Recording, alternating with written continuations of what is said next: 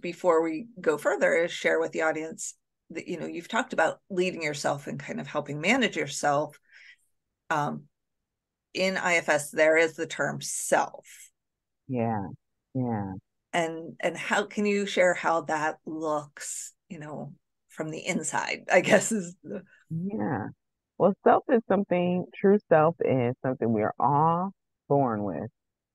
And life somehow pushes these things out, right?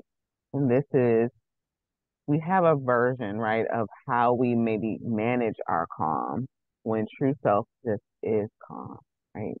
We may have a managed part of how we feel courageous, right? And or feel confident and, and, and self just is confident, right? And just has courage to step out there, right? I have a part of me that's polarized. Like I have a part of me that plunges. And that's the part of me that went out to social media and made the platform.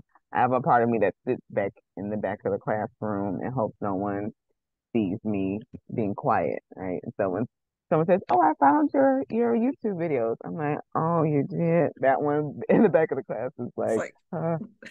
and so in the middle, right, true self is confidence, right? And that comes out when we really try to make that space. You're talking about making that space for our parts and embracing our humanity. It opens up opportunity for us to have access to more self energy.